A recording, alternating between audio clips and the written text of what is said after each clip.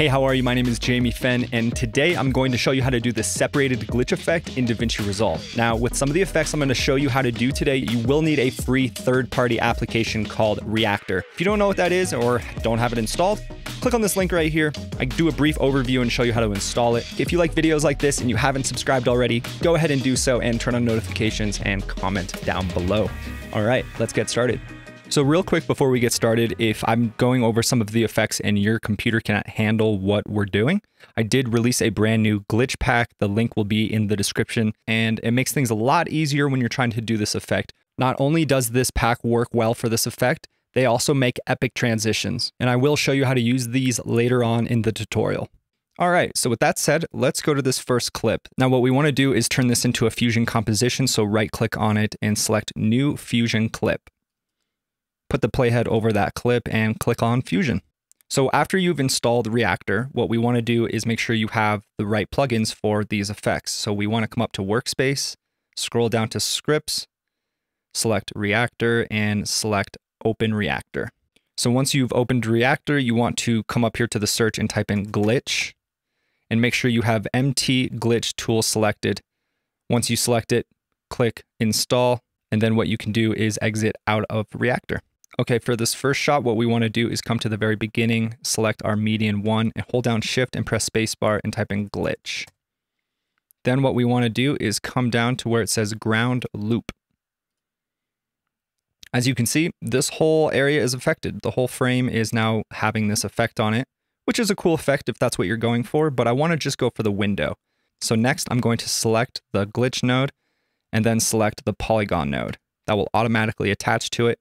And what I want to do is keyframe the effect in the window. So next, I'm going to scroll into where the window is and just mask out around the frame of the window, like that. Next, what you want to do is now go forward a few frames and continue the masking process to the edge of the frame. So as she steps up to the frame, I want to have the effect turned off. So I'm going to come up here to the inspector, select level, and turn that all the way down. Then I'm going to go backwards in time with my keyboard a few frames and turn it up all the way. That way, when it gets to the point of where I want it to fade out, it's faded out. Now, what's really cool about this effect, this ground loop effect, is you can change the amplitude and the frequency. So you can turn this up, make it really look jagged. And then as far as the frequency, you can turn it down and make it kind of look like a portal. So with the glitch node selected, if you want to keyframe the effect, you can select each of these diamonds and change the frequency around. So starting off with maybe a really high frequency, and then coming forward a few frames and turning the frequency down to kind of create like a warping portal look effect. And then to the very end where she gets up to the window, you can have the frequency turned down. So adjusting the frequency also kind of makes it fade away and make it look a little bit more smooth. You can add as many glitch nodes as you want, one after another, but if you want the mask to affect them, you will have to connect the same polygon mask that you've created to that first node to the future nodes that you add. So let's move on to the next effect. This is kind of like the one before, but we're going to take it one step further. So go ahead and right click on the clip that you want to do the fusion composition with, select fusion clip. Let's go into fusion. Okay, so now what we're going to do is create some glitches just in the dark part of her backpack.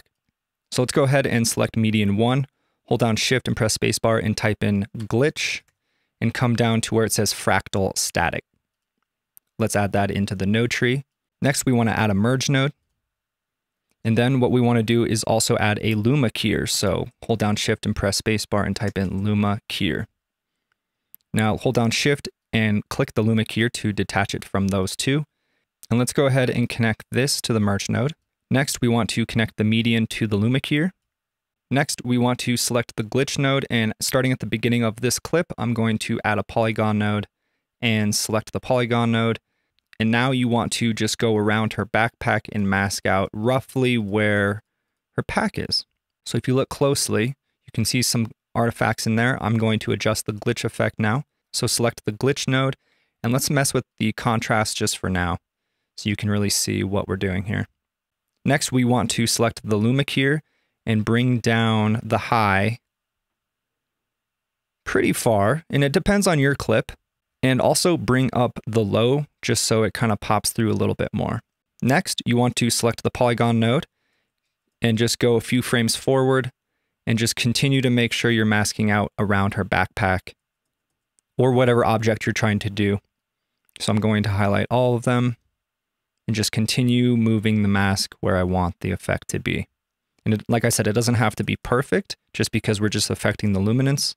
So in order to control the effect and turn it on and off, we can click on the polygon node and come over to the inspector and look at the level. So once you bring the level all the way down, that means the effect will be turned off. And so what you can do is just go a few more frames throughout the clip and not have to worry about your mask for that point. But then when you do stop and you want the effect to happen again, you want to adjust the mask around the object of whatever you're trying to do the glitch effect on, and just continue to move the mask where you want it to happen. So when you want the effect to continue to happen again, you want to select a keyframe, move one frame forward, and turn this back up. Then what's really cool to do with this glitch node is you can keyframe the X and Y scale. So if you want to just come in here, select these keyframes, and then adjust how these look, you can just move them up and down, and that will change the effect of how this will look. Also play with this contrast. You can kind of keyframe any of these and just mess with it and then continue to create your own glitch effects in your own style of however you want it to look. So now we have something that looks like that. Okay, so once you start stacking effects, I understand your computer may be pretty slow and it may take some time. So if you did get the glitch bundle down in the description, I'll show you how to use it right now.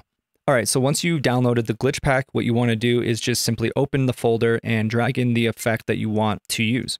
Next, you want to add a merge node and connect the glitch to the merge. Then what you want to do is scroll to the point in your clip where you want the glitch to happen. For example, I want it to happen right about here. With the glitch node selected, select a polygon node and go ahead and cut out what you want to have the glitch effect on. Then what you want to do is continue the mask for as long as you want the glitch effect to happen, or until the video file of the glitch stops.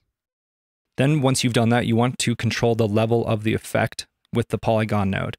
So I want the polygon node to basically turn off the effect at a specific point, which is right here. So in order to do that, I want to select the keyframe, turn it all the way down, go one frame before, turn it all the way back up.